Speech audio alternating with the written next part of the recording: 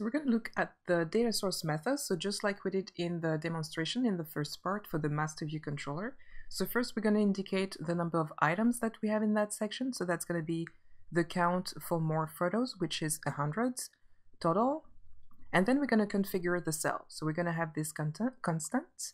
That's going to be cell for DQ reusable cell with reuse identifier cell. So that's going to be the same as for the master view controller. We're going to have this cell. So we're going to click on it and then expand the attribute inspector, and you can see that we have this cell identifier.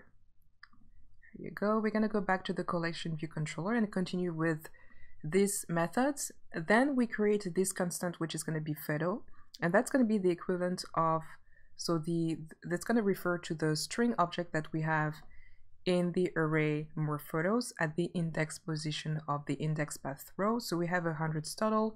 So this method is going to take care of looping through the 100 objects that we have in that array and then return it, assign it to wherever we want, which is going to be the image name of that UI image functions that we're going to assign to the image property of the picture outlet that we have on our custom cell.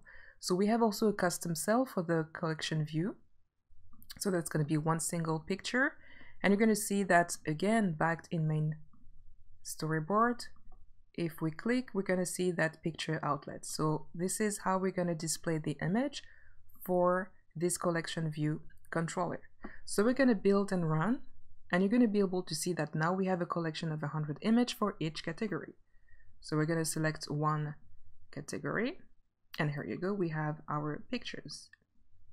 So it doesn't do anything when we tap on it for now. What we're going to be doing next is taking care of the custom animated transition. So I'm going to introduce you to the file, the class animator. That's going to be next.